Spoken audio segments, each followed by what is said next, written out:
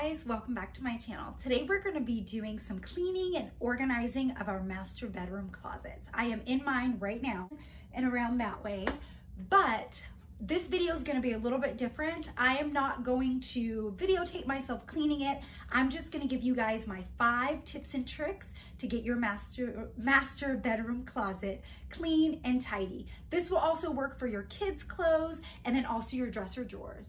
So my first tip is to organize when the seasons change. So summer, spring, winter, and fall. You should be going in, decluttering, taking out things that are either worn or just look a little bit raggedy, or that you haven't worn for that season. So we are still in spring. When summer approaches, if there are items that I didn't wear for this spring or I didn't wear last spring, I am definitely going to get rid of them. It's best to give these items to someone that they can make good use out of them.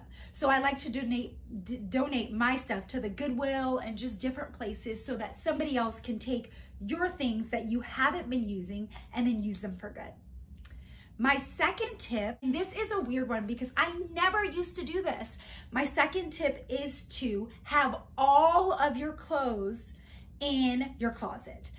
I used to be the kind of girl that stored my winter and summer items when it wasn't those seasons in bins in the garage, and then I would go and get them. But in reality, I wouldn't get them all, and there would be clothes that would just be forgotten. So I say store all of your items in your closet all year round. You can sort your items by long sleeves, short sleeves, and tank tops. I do everything color coordinated. I do live in Cali, so the weather is pretty good all year round. But store everything in your closet. If you live in a snowy climate, I would say maybe store those winter coats and those things. We have a coat closet downstairs in my house. I store that stuff there. But all of my long sleeves, my short sleeves, my tank tops, my summer, my winter clothes, everything is stored in my closet. I can see it every day. So if, like I said, we're in spring, when summer is approaching, I have visual eyes on what summer shoes that I own, with summer tops that I own, and things that I need to get. I don't have to go downstairs in a bin and shuffle through things to try to find something that will work. So store everything in your closet so you have an eye on it, so you know what you have and the things that you need. The third tip, limit your space. Believe it or not, in my heart, I wish I was a minimalist, but I'm not. But some things I do really well. This is actually this side of the closet, and it stops here. It's actually all of the shirts and blazers that I have. The rest of this stuff belongs to my husband. And then that side, I have my dresses. These are the only shirts that I wear, that I have. Some people may think, oh my gosh, that's not a lot. But I even will go through this and purge it. So I limit my space to this. If this area starts to get crowded or cluttered, or if I run out of hangers, then I know that it is time to go through and purge some of the items. Purging not only feels good, but it lets you focus on the things that you love. I am a shopper that I try to buy things that I absolutely love.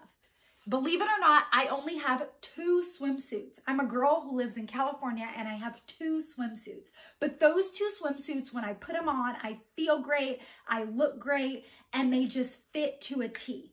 You don't need 50 items of the same thing. You don't need 50 tank tops. You don't need 50, just a few pieces, good pieces that you'll actually wear.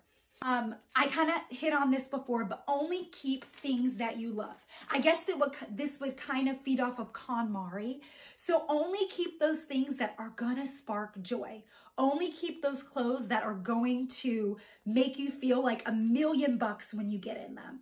If you have stuff in your closet and every time you put it on, you feel like, yuck, it is time to get rid of it. Leave room in your closet for things that bring you joy. And some people may say clothes don't bring you joy. Clothes absolutely bring you joy, and so do a good pair of heels. Like I said, you're going to store all your items in your closet, but what about Halloween costumes? What about those things like your wedding dress or sentimental items? Just because you haven't worn them season after season, you don't want to get rid of them. Those items you either want to get the vacuum seal bags, or I store them in bins down in the garage because I have a whole box of costumes. Costumes I'm not gonna wear every day, but when I need that Red Riding Hood outfit, I have it, I know what box it's in, and I can pull it out. Oh, another tip I wanna say too, if certain items bring you joy, display them. Leave them in your closet in a spot that puts a smile on your face. I hope these little tips and tricks will help you guys get your closet organized. So I'm gonna get started and you guys get started, and let's get decluttering.